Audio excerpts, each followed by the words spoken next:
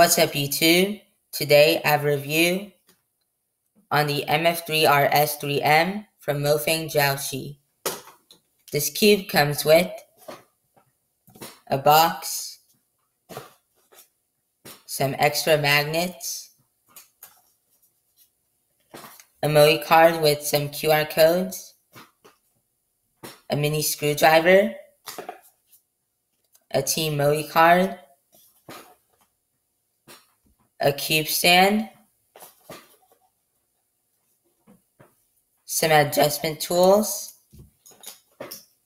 and a pamphlet. So this cube comes in at $15, which is not that expensive for a magnetic cube. Stock sticker shades are the normal MoFang shades. This cube is at exactly 56 millimeters and weighs 92.8 grams.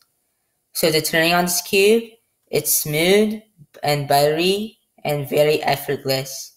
I could spam a lot of TPS on this puzzle.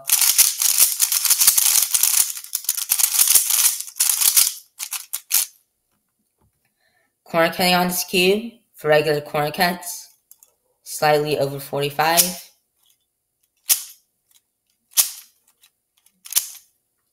And reverse about 30 degrees.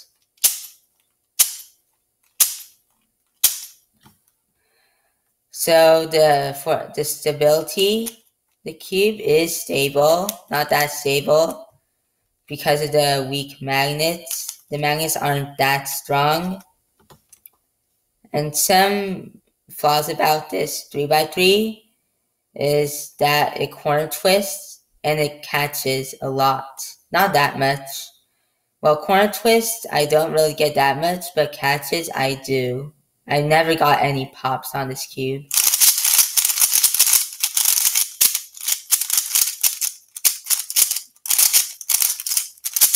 And maybe due to inaccurate turning. So would I recommend this 3x3? Yes. I would recommend it to intermediate or advanced speed solvers who want a $15 magnetic speed cube. So that's it for my review on the MF3RS3 M 3x3. Be sure to like, comment, share, and subscribe. Thanks for watching, and I'll see you in my next video. Bye.